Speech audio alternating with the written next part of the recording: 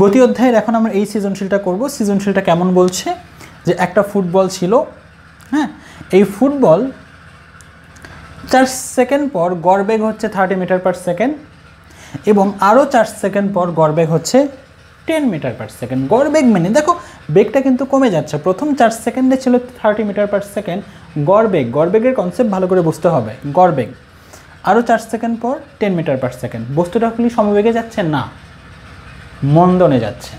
একটাবার ভালো করে বোঝো যে তুমি একজনকে দিলা 10 টাকা, আর একজনকে দিলা 20 টাকা, আর একজনকে দিলা 10 টাকা। এখন এটার গড়ের মিনিংটা কি? গড়ের মিনিং হচ্ছে যে মাথা পিছু তুমি কত টাকা দিয়েছো, এই রকম ব্যাপার। দেখো একটা ফুটবল যখন যাচ্ছে, ভালো করে বুঝবা, একটা ফুটবল যখন যাচ্ছে, এটা সাপোজ 1 সেকেন্ড, 1 সেকেন্ড পর এখানে, আরও 1 সেকেন্ড পর এখানে, আরও 1 সেকেন্ড পর এখানে। প্রত্যেক সেকেন্ডে তার কি হয়েছে বাবা? বেগটা কমেছে। প্রত্যেক সেকেন্ডে তার বেগটা কমেছে। এভাবে যখন 4 সেকেন্ড গিয়েছে, প্রত্যেক 4 সেকেন্ডেই কিন্তু তার বেগটা কমেছে। হতে পারে যে এখানে বেগ ছিল 100 মিটার পার সেকেন্ড, এখানে বেগ ছিল 60 মিটার পার সেকেন্ড, এখানে হয়তো বেগ আছে তোমার 10 মিটার পার সেকেন্ড, এখানে হয়তো বেগ আছে তোমার 2 মিটার পার সেকেন্ড। এই ওভারঅল সবগুলো বেগ যোগ করে, ওভারঅল সবগুলো বেগ যোগ করে 4 দ্বারা ভাগ করা হচ্ছে, তখন বোঝাচ্ছে যে এইটা আসলে গড়বেগ। গড়বেগ দ্বারা কি বোঝায়? গড়বেগ দ্বারা আসলে এক্স্যাক্ট বেগ বোঝায় না, বরং কোনো জায়গায় বেগ বেশি ছিল, কোনো জায়গায় কম ছিল, এই মিলিয়ে আমরা ভাগ করে দেখি যে কত আসে। সাপোজ তুমি কাউকে 10 টাকা দিলা, আর একজনকে 20 টাকা দিলা, তাহলে তুমি একজনকে 10 টাকা দিয়েছো, আর একজনকে 20 টাকা দিয়েছো। বাট কেউ যদি গড় হিসাব করে তাহলে কি বলবে? যে তুমি 15 টাকা করে দিয়েছো। সত্যিই কি 15 টাকা করে দিয়েছো? না, তুমি দিয়েছো আসলে 10 টাকা করে। বাট দুইজন মিলিয়ে আসলে তুমি মাথা পিছু কত করে পড়েছে তোমার দেয়াটা? মাথা পিছু পড়েছে আসলে 30 টাকা, মানে 15 টাকা করে। তো গড়বেগের কনসেপ্ট মূলত এখানেই, যে এখানে ফুটবলের বেগ কত ছিল আমরা জানি না, এখানে ফুটবলের বেগ কত ছিল আমরা জানি না, বাট দুইটা বেগ যোগ করে যখন আমরা ভাগ করেছি, তখন আসলে আমরা কি পেয়েছি? তখন আসলে আমরা পেয়েছি 30 মিটার পার সেকেন্ড। দুইটা বেগ যোগ করে যখন আমরা 2 দ্বারা ভাগ করেছি, আমরা পেয়েছি 30 মিটার পার সেকেন্ড। ওই একই রকম তুমি একজনকে দিলা 10 টাকা, আর একজনকে দিলা 20 টাকা, তুমি মোট দিয়েছো কত টাকা? 30 টাকা। বাট তুমি গড়ে কত টাকা দিয়েছো? বলেছে 30 ডিভাইডেড বাই 2, কারণ দুইজনকে দিয়েছো, আসলে তুমি গড়ে দিয়েছো 50 টাকা। ঠিক একই কনসেপ্ট, ফুটবল যখন এখানে ছিল তখন তার বেগ কত ছিল আমরা জানি না, এখানে কত ছিল তখনকার বেগও কিন্তু আমরা জানি না। বাট ওভারঅল যখন আমি দুইটা বেগ যোগ করে 2 দ্বারা ভাগ করেছি, তখন আসলে 30 মিটার পার সেকেন্ড এসেছে। এই জন্য বলেছে ফুটবল যখন চলা শুরু করলো এবং 4 সেকেন্ড পর তার গড়বেগ 30 মিটার পার সেকেন্ড এবং আরও 4 সেকেন্ড পর তার গড়বেগ, অর্থাৎ এখান থেকে যখন এখানে এসেছে তখন বেগটা তো অবশ্যই কমে গিয়েছে। আবার যখন এখান থেকে এখানে 4 সেকেন্ডে এসেছে তখনও গড়বেগ কত দেখাচ্ছে? 10 মিটার পার সেকেন্ড। হতে পারে কেমন বাবা? এখানে ছিল 20 আর এখানে ছিল 0। ভালো করে বুঝবা, হয়তো ফুটবল এসে এখানে থেমে গিয়েছে, এখানে ছিল 20, এখানে ছিল 0, তাহলে গড়বেগ কত হবে? 20 + 0 divided by 2 = 10 metre per second. তার মানে এগুলো বেগের মান নয়, তুমি কোনোভাবে এগুলোকে ইউ লিখতে পারবে না। তুমি যদি ভুল করেও এটাকে ইউ লেখো, আসলে কি সত্যি কথা না, এটা গড়বেগ। তাহলে এটা ইউ বা ভি কোনোটাই লেখা যাবে না, বরং এটা ইউ প্লাস ভি। এখন তুমি যদি বলো যে একজনকে তুমি 10 টাকা দিয়েছো, আর একজনকে দিয়েছো 20 টাকা, তুমি কি কখনো বলতে পারবা যে তোকে আমি 15 টাকা দিয়েছি, তোকে আমি 15 টাকা দিয়েছি? না। তার মানে এই 15 টাকাকে তুমি প্রথম জনের জন্যও কিন্তু ফেলতে পারবে না, প্রথম জনের জন্য এটা স্যাটিসফাইড না, প্রথম জনের জন্য সত্য না, আবার দ্বিতীয় জনের জন্যও কিন্তু ওই টাকাটা সত্য নয়, কারণ ওই টাকা তুমি কাউকেই দাওনি, রাইট? তাহলে এখানে যে গড়বেগ 30 মিটার পার সেকেন্ড দেখায়, যার অর্থ হচ্ছে ওটা না ইউ না ভি। কনসেপ্ট এখানে তুমি একজনকে দিয়েছো 10 টাকা, একজনকে দিয়েছো 20 টাকা, তাইলে তুমি এটাকে তুমি ইউ বলতে পারো, এটাকে ভি বলতে পারো, বাট এই দুটার গড় যে আসলো তোমার 15 টাকা, এটাকে কি তুমি ইউ বা ভি কোনোটাই বলতে পারবা না। এইটাকে কি তুমি প্রথম জনকে দিয়েছো? না। এটাকে তুমি দ্বিতীয় জনকে দিয়েছো? না। তাহলে এইটাকে তুমি কিভাবে দিয়েছো? এইটাকে দিয়েছো এইভাবে, প্রথম জন প্লাস দ্বিতীয় জন ডিভাইডেড বাই 2 করে আসলে এই টাকাটা এসেছে। তাহলে ওখানেও যদি গড়বেগ দেওয়া থাকে, তার কনসেপ্ট কী হওয়া উচিত? You plus b divided by 2 হওয়া উচিত। যাই হোক, গড়বেগের কনসেপ্ট ক্লিয়ার করলাম। শুধু টিচারদের থেকে এভাবে শিখো না যে যেহেতু গড়, তাহলে গড়ের সময় আমরা কি করি? যতগুলো থাকবে সেগুলো যোগ করবো আর তত সংখ্যক ভাগ করব, এইভাবে পড়লে চলবে না, কনসেপ্ট ক্লিয়ার হতে হবে। ক্রিস্টাল ক্লিয়ার হতে হবে। জাস্ট গড় বেগের মিনিংটা কি, কেন আমরা ইউ ইকুয়াল 30 লিখতে পারছি না, কেন আমরা ভি ইকুয়াল 30 লিখতে পারছি না, গড় বেগ হলেই কেন আমরা you plus b divided by 2 equal 30 লিখবো? ওয়াই কনসেপ্ট এখানে যে আসলেই তো তাই। এই 15 টাকা আমি না প্রথম জনকে দিয়েছি না দ্বিতীয় জনকে দিয়েছি, বরং 15 টাকা আমি কোন শর্তে পেয়েছি? এই শর্তে পেয়েছি। সুতরাং এই শর্ত দিয়েই তোমাকে 15 লিখতে হবে, আদারওয়াইজ এটা সত্যি হবে না। তো এই ব্যাপারগুলো খুব ভালো করে শিখতে হবে। শুধু মানে কিছু বললাম না, ভদ্র হয়ে গেছে, আর কিচ্ছু বলবো না। আচ্ছা, তো আমাদেরকে বলেছে যে এই জায়গায় বস্তুটার বেগ কত, আমরা ধরে নিলাম এই জায়গায় বস্তুটার বেগ ইউ, এবং ইউ এর মানটা আমাকে বের করতে হবে। আমি ইকুয়েশন লেখা শুরু করলাম, যেহেতু গড় বেগ ছাড়া আর কিচ্ছু দেয়া নাই। দেখো, বোঝার চেষ্টা করো যে কী করা উচিত আসলে আমাদের। আমরা ইউ এটার বেগ ভি ধরো, এটার বেগ ভি এফ ধরো, final velocity. F means final velocity, এটা ইউ, এটা ভি, এটা ফাইনাল ভেলোসিটি। আমরা কি এভাবে লিখতে পারছি না যে you plus b divided by 2 equal 30 metre per second? বলো, লিখতে পারছি? কারণ এই বেগটাকে গড় বেগ, এখানকার ইউ এখানকার ভি, এই দুইটা যোগ করে 2 দ্বারা ভাগ করলে 30 আসে, সুতরাং লিখতেই পারবো, কোনো ডাউট নেই। তাহলে এখান থেকে আমরা ইউ প্লাস ভি এখানে কি লিখতে পারি? 60। এটাকে দিয়ে যাও 1 নম্বর ইকুয়েশন। আমাদের কার মান বের করতে হবে? ইউ এর মান বের করতে হবে। কার মান বের করতে হবে? ইউ এর মান বের করতে হবে। আমরা কি ভি জানি? না। ইউ জানি না, কিচ্ছু জানি না ভাই। আমরা না ইউ জানি, না ভি জানি, না ভি এফ জানি, আমরা কিচ্ছু জানি না। আমাদের শুধুমাত্র গড় বেগ, দ্যাট মিনস দুইটার যোগফল দেওয়া আছে, রাইট? দুইটার যোগফল দেওয়া আছে। আমরা বোঝার চেষ্টা করি যে আমাদের কাছে যদি এক্স প্লাস ওয়াই থাকে, আর এখানে যদি x plus Y equal 5, x minus Y equal 10, জীবনেও হবে না এটা, আজ আর একটা কথা লিখলেই হবে। এক্স মাইনাস ওয়াই ইকুয়াল 10, তাহলে কিন্তু আমরা এক্স বা ওয়াই যে কোনোটারই মান বের করতে পারবো। তাহলে আমাদের কিন্তু এইরকম একটা সমীকরণ দেওয়া হচ্ছে। আমাদেরকে যে তথ্যটা দেওয়া হয়েছে, সেই তথ্য থেকে আমরা একটা ইকুয়েশন লিখতে পারছি। তো আমরা যদি এই ইকুয়েশন থেকে ইউ বের করতে চাই, তাহলে ডেফিনেটলি ভি জানতে হবে। বাট এখানে ভি এর মান কোথাও এক্সিস্ট করছে না, কোথাও এক্সিস্ট করছে না। তাহলে আমাদের কী করতে হবে? আমাদের ইউ এবং ভি সম্বলিত, ভালো করে দেখো, তোমাকে যদি এক্স প্লাস ওয়াই ইকুয়াল 5 বলে একজন, এবং তোমাকে যদি বলে তুমি এখন ওয়াই এর মান বের করে দাও, সারা দুনিয়া ঘুরে আসলেও তুমি ওয়াই এর মান বের করতে পারবে না যতক্ষণ না তুমি এক্স এর মান জানবা, রাইট? অথবা ভালো করে দেখো, এই ছোট্ট ছোট্ট এই জায়গাগুলো সমাধান থাকে, ছোট্ট ছোট্ট এই জায়গায়। এক্স প্লাস ওয়াই ইকুয়াল 25 দেখা যায়? গুড, দেখা যায়। এক্স প্লাস ওয়াই ইকুয়াল 25, আমি যদি বলি বাবা এক্স এর মানটা বের করো, তো সারা জীবন চেষ্টা করলে পারো তুমি? সম্ভব না। কিন্তু তোমাকে যদি কেউ এসে বলে দেয় যে এক্স মাইনাস ওয়াই ইকুয়াল 10, তাহলে কিন্তু তুমি ঠিকই এখন এক্স এর মান বের করতে পারবো, ওয়াই কেটে যাবে, এক্স এর মান তারপর বের করবা। তাহলে আমরা এটাকে ইউ বলতে পারি, এটাকে কিন্তু আবার ভি বলতে পারি। তাহলে এটাও কিন্তু ইউ হবে, এটাও কি হবে? ভি হবে।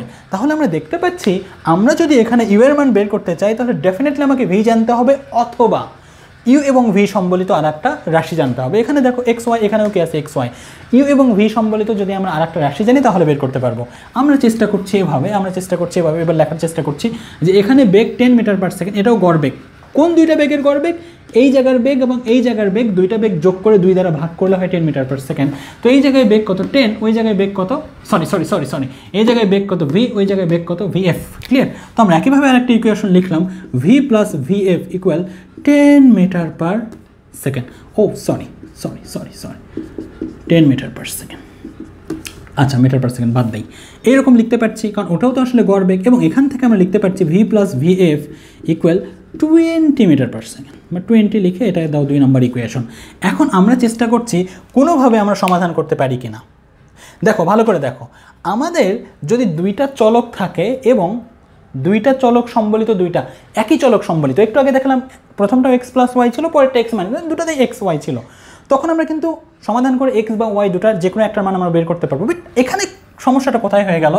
সমস্যাটা হয়ে গেল আমাদের ইউ ভি ভি এফ, 3টা আলাদা আলাদা ভেরিয়েবল চলে আসছে, 3টা আলাদা আলাদা ভেরিয়েবল চলে আসছে। খুব ভালো করে যখন ম্যাথমেটিক্সের সবচেয়ে বড় ব্যাপার হচ্ছে ইকুয়েশন সলভিংয়ে যে ভালো, সে ফিজিক্সে ভালো, সে ম্যাথে ভালো, সে সবইতে ভালো। তোমরা ইকুয়েশন সলভ করতে পারো না, তোমরা বোঝোই না যে এখন কি করতে হবে। আমরা ক্লিয়ারলি এখানে দেখতে পাচ্ছি যে আমাদের একটা আসছে ইউ প্লাস ভি, আর একটা আসছে ভি প্লাস এফ। তার মানে ওভারঅল আমাদের কাছে 3টা ভেরিয়েবল চলে আসছে, একটা ইউ, একটা ভি, আর একটা ভি এফ।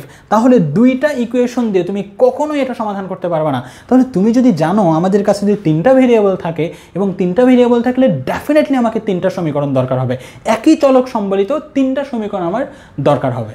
তাহলে এখানে আছে ইউভি, এখানে যদি ভিএফ, এখন কোনোভাবে যদি আমরা ইউভি বা ভিএফ বা ইউএ ভিএফ যে কোনো দিয়ে আর একটা সমীকরণ লিখতে পারি তবেই শুধুমাত্র সমাধান করতে পারবো, আদারওয়াইজ এটা কখনোই আমরা সমাধান করতে পারবো না। ক্লিয়ার? এখন তারপরে তোমাদের সমীকরণটা আসলে কীভাবে লিখেছে? সমীকরণটা লিখেছে you plus VF divided by 2, it's a গড় বেগ, রাইট? গড় বেগ কনসেপ্ট, ভি ইকুয়াল কি এস বাই টি, গড় বেগ আর বেগ হোক হোয়াট এভার, ভি ইকুয়াল কি এস বাই টি। তাহলে এটা কি বাবা? এটা ডেফিনেটলি বেগ। এটা কতটুকুর বেগ? এই বাচ্চা, এটা কতটুকুর বেগ? এটা হচ্ছে এই পুরোটুকুর বেগ, এখান থেকে শুরু করে ওই পর্যন্তর বেগ। ক্লিয়ার? ভালো করে বোঝো। ইউ প্লাস ভিএফ, খুব খুব খুব ক্লিয়ার করো, খুব ক্লিয়ার করো।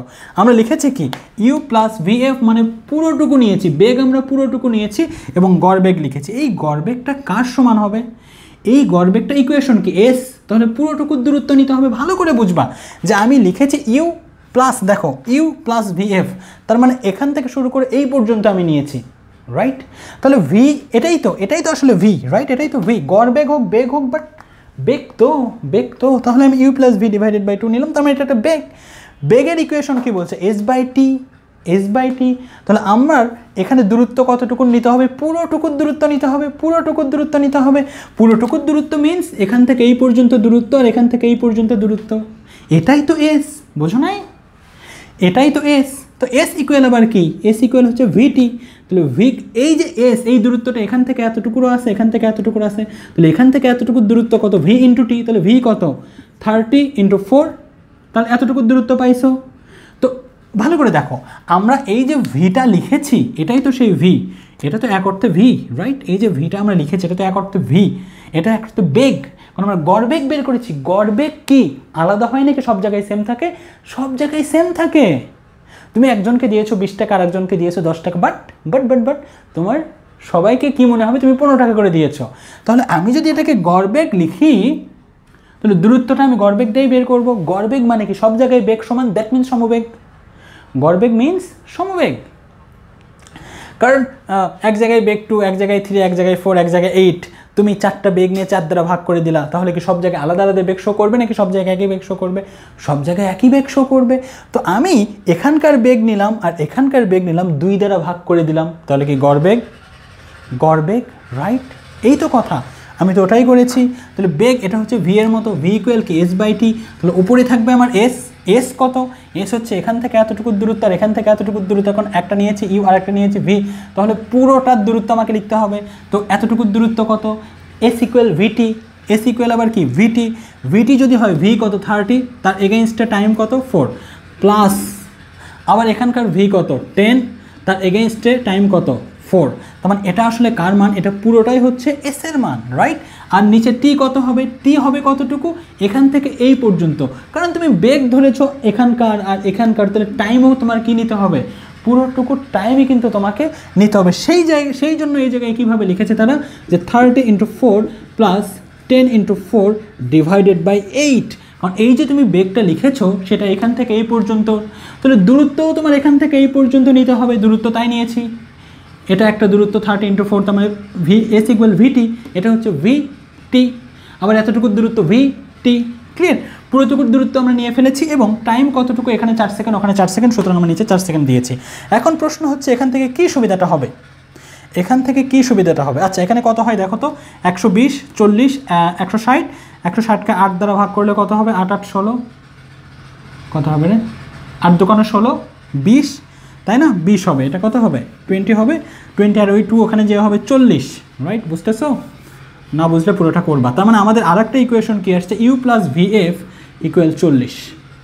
আরেকটা ইকুয়েশন আসছে আমাদের ইউ প্লাস ভিএফ ইকুয়াল 40। খুব ভালো।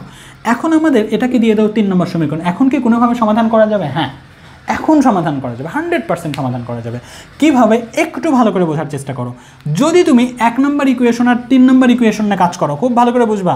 1 নম্বর ইকুয়েশন আর 3 নম্বর ইকুয়েশন নিয়ে কাজ করো, তুমি সিম্পলি যদি দুটো ইকুয়েশন বিয়োগ করে দাও, আর কিচ্ছু লাগবে না। দেখো, তুমি 3টা ইকুয়েশন পেয়েছো, তুমি ইউ প্লাস ভি লেখো।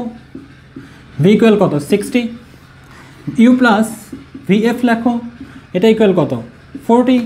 আচ্ছা, দুটো যদি সিম্পলি বিয়োগ করে দাও তাহলে কি হবে? ইউ কেটে যাবে, মাইনাস মাইনাস কেটে যাবে, এখানেও মাইনাস, তার মানে V minus VF equal 20। Clear? কী লাভ হলো আমার? এখন তুমি 2 নম্বর ইকুয়েশনের দিকে তাকিয়ে দেখো, এটাকে ভি প্লাস ভিএফ ইকুয়াল 20, আর এটা হচ্ছে V minus VF equal 20। Clear? দেখো ভি প্লাস ভিএফ ইকুয়াল 20, এটা ভি মাইনাস ভিএফ ইকুয়াল 20। তার মানে এখন ব্যাপারটা কী হবে, তার মানে এখানে কিন্তু ভিএফ কী হবে, কেটে যাবে, থাকবে শুধু ভি এর একটা মান কিন্তু বের হবে, সেই ভি এর মানটা তুমি এখানে বসিয়ে দিবা, ইউ এর মানটা বের হয়ে যাবে, ভি এর মানটা সম্ভবত 0 বের হবে, রাইট? কারণ ভিএফ কেটে যাবে, এখানে 20 ওখানকার কেটে যাবে, 20 মানে ভি এর মান বের হবে 0। ওই যে তোমাদের গ্রুপে এটা করেই দেওয়া আছে, তোমরা একটু দেখবা।